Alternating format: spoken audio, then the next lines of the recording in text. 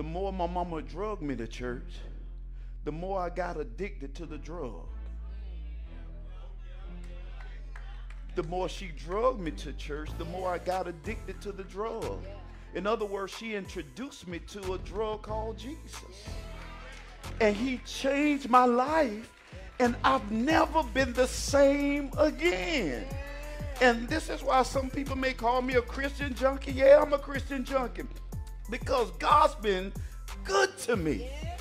Yeah. Being God, we got history. He's given me a testimony. He's kept me from some things. And so I can resonate with this, where Joshua, he began to renew the covenant, or remind him of the covenant that he had with God, so that the ones that was coming under him will have that same covenant. Because I know that God has been good to me, and because he's been good to me, I want him to be good to my children as well. And this is why I encourage all parents, even if your children don't want to come, drag them anyway. Drug them anyway, because eventually they're going to get hooked on Jesus, just like you. Amen.